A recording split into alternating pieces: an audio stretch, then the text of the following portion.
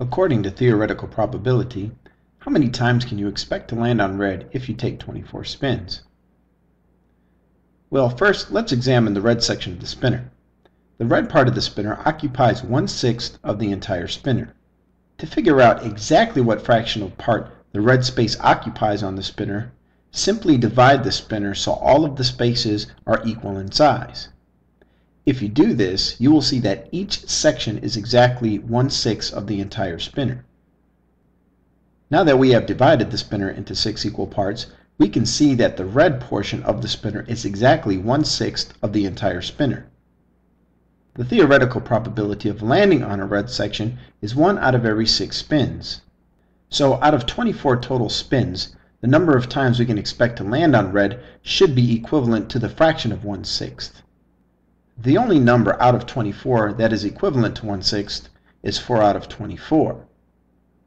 If you take 4 out of 24 and reduce it into simplest form, that would equal 1/6. Another way to solve this problem is to take the total number of spins and divide by 6, because red represents 1/6 of the spinner. If the fraction was 1/2, we would simply take the total number of spins and divide by 2. Or if it was 1/3, we would divide by 3, and so on.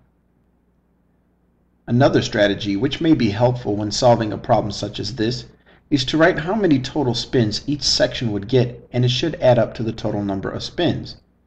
Because we divided the spinner into 6 equal parts, we would have to put 4 in each section, so those 6 sections of 4 would add up to 24. We can see that for the blue, we would have 8 out of 24 chances. For yellow, we can see that it is also 8 out of 24 chances.